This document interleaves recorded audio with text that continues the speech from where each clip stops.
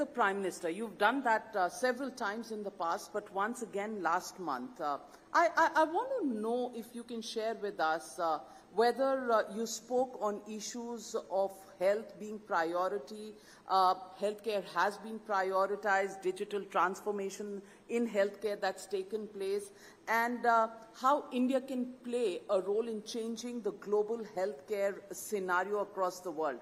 Any conversations on this between you and Prime Minister Modi?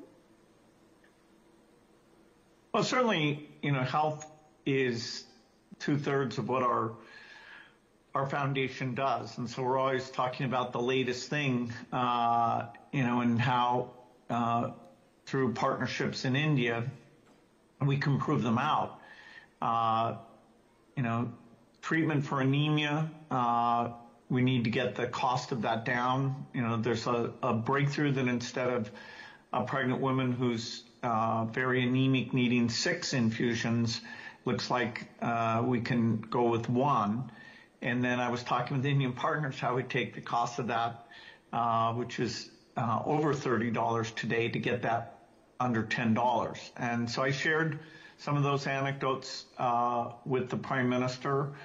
The government is putting increasing money into healthcare, and it's maintaining a significant share for the primary healthcare.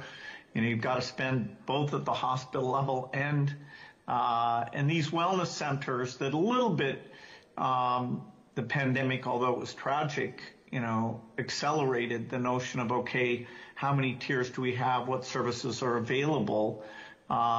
It's been great to see the investment in that, even in the states where the healthcare statistics have been behind.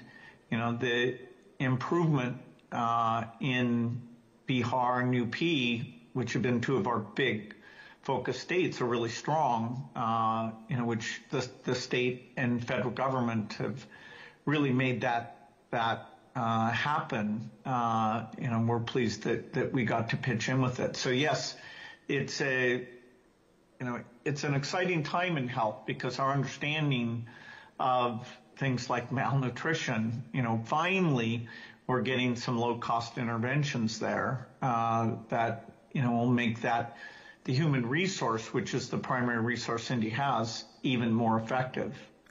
Mr. Gates, do you really believe that digital public infrastructure that has been made in India is an example to the world, especially amongst developing countries, in providing healthcare effectively to a larger base of citizens? The manner in which COVID vaccinations were given through apps, does that really give a statement of sorts to the world? Absolutely. The digital approach, you can track, where they're pregnant women, are they coming in for their visits? Are they getting their vaccines? You can make sure that, all the workers are being hired, that they're properly trained. During the pandemic, those digital systems were very impressive. And, now that's being applied to routine healthcare, starting with things like the Potion Tracker, that's coordinating the work of the Anganwadi workers, and eventually all the health workers will get a common view and be able to share data. So that vision that the Prime Minister has enunciated, there's good progress towards that, and in the next several years, we'll really get that implemented. So digital pays off.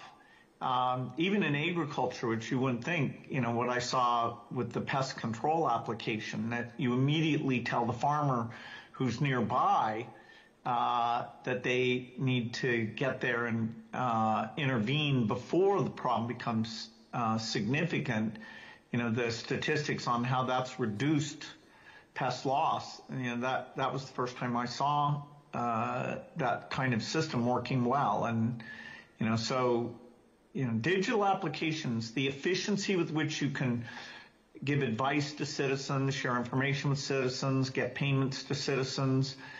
We always knew that it was a platform that it would get broader and broader, starting with the identity and payment. But now in health education, and agriculture as the ones that we're helping out with. Well, during your last visit, I was privy to a conversation that you had at the breakfast hosted by Minister Hardeep Puri. I happened to be there in your honor. And this conversation on artificial intelligence, a kind of conversation that was given, a presentation that was given by Minister Rajiv Chandrasekhar.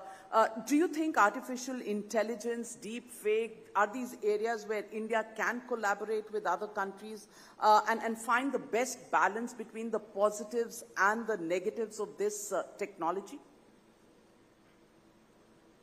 Absolutely. And, it's great that people are already looking into, okay, what is the ability to create, say, a tutor or to provide health advice? And, how can India be an exemplar in terms of taking advantage of this while maintaining the kind of quality that obviously in health and education you want to have? And, the opportunity and challenges are global in nature. The companies doing this work are quite global. For the foundation, we'll have India as a place we want to really help get the pilots done. And so the dialogue about, okay, under what regulatory scheme do you let this go full speed and yet deal with those challenges? India will absolutely be part of that dialogue and bring a lot of expertise to it. As the government embraces these things, their ability to understand what the rules around them should be gets that much stronger.